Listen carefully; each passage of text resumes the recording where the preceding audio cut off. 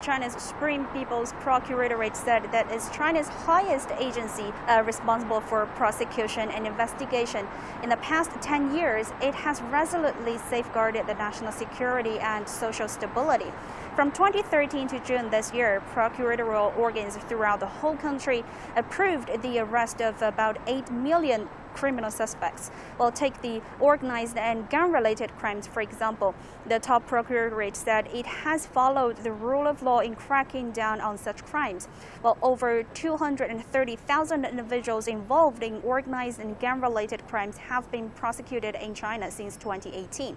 The top procuratorate said it has been working very hard to serve the people. At the National Two Sessions in 2019, the Supreme People's Procuratorate promised that in terms of public complaints, it would respond within 7 days and reply to the public the procedures or results within 3 months. So by June this year, the procuratorial organs had received over 3 million complaints from the public and had responded to nearly 95% of them. In addition, officials stressed on the protection of minors.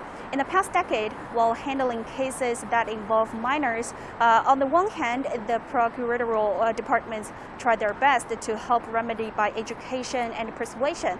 While on the other hand, they also do their best to protect those minor victims.